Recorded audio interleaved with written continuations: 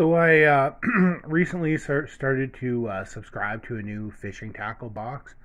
I've been subscribing to a mystery tackle box for a while. I did their walleye box most of last year, and the last couple months I've been doing their inshore salt. I live a long ways from the ocean, but I've just been wanting to get some baits for when I go down to Cuba and stuff like that. But I decided to give the Simple Fishing RLM Elite box a chance. It's a Canadian box. They're from Alberta. I live in Saskatchewan, so kind of one province over. So this is their Pike box. My number one fishing spot is kind of a channel that leads into a dam at a lake about 20 minutes from my house, and it's full of pike. So pike are the main fish I catch and go after. So I figured it would be good to get a pike box. So let's just go through it real quick. This is their introductory box. I believe it came out in August of 2020. That's the box that I have this time. So it comes with their magazine, RLM Elite. Oh, I guess I should show the front of it, our Elite Angler. So it's got some cool pictures and that sort of thing in it. Some tips about soft baits and hard baits, that sort of thing. So first up is a bait called the Creek Chub Pikey. It's a very big bait. I'm sure you can see it really well here. I could see pike really going after this. This would catch some pretty big pike. Bigger than I probably catch out of that channel, but I'd give it a chance. There's some pretty big pike in that lake I fish in. Next up is the Liquid Mayhem shad scent. I have gotten Liquid Mayhem before in some of the mystery tackle boxes. I'm not really sure how I feel about it. I tried it a little bit and didn't really have a lot of luck with it, but whether that's anything against the product or it's just something I'm not used to. So I don't know how I feel about this one, but it's okay. Next up are the Money Minnows from Yum. I'll try to open it up one-handed here. Give me a second. Oh, there we go. So they're quite nice, like beefy type plastics. I could see these going quite well too. I've traditionally been more of like a hard bait type fisherman, but I want to give these a try. I've been wanting to do more with plastics. I bought some weighted hooks recently, so I'm hoping that helps with the plastics. So yeah, these are very nice. Probably some of the nicest plastics I've ever bought. I have quite a few plastics from the boxes I've previously got through Mystery, and I was a subscriber of Rush Tackle Box for a while as well. But these are really nice.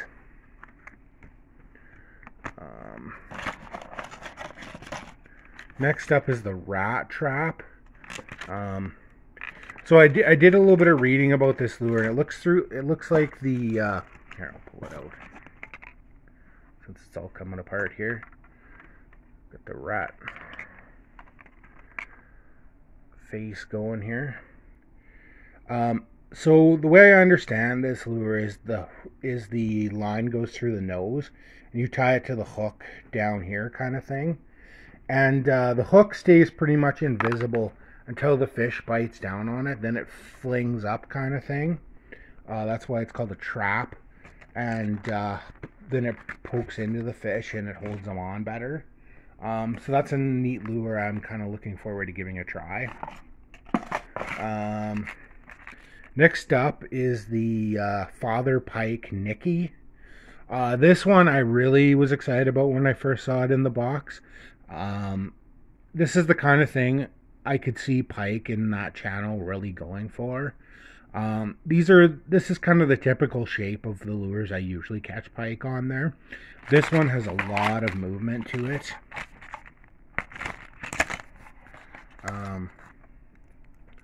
It's like jointed. I just really like this, the sound it makes, the flow of its body. Just a really cool all-around lure. Um, Next up, I got some mustad hooks. These are barbless hooks. I know that's a big thing in Manitoba, one province over. I think all your hooks have to be barbless there. In Saskatchewan, that's not the case, but these still look like quite nice hooks.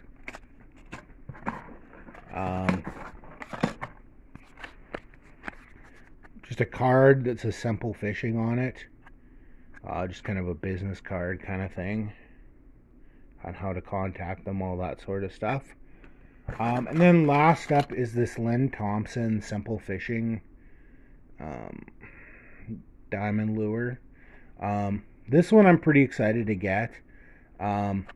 This is kind of the lure that started the Lynn Thompson Fishing Company. So Lynn Thompson, it's now based out of Alberta. I think actually pretty close to where Simple Fishing is based.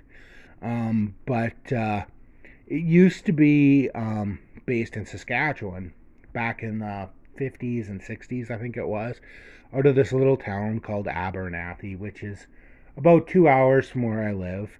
So there's kind of a neat Saskatchewan history there.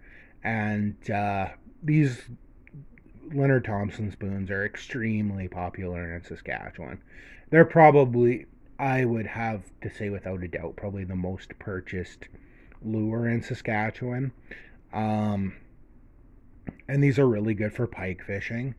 I have pretty much the entire line of Lynn Thompson spoons myself.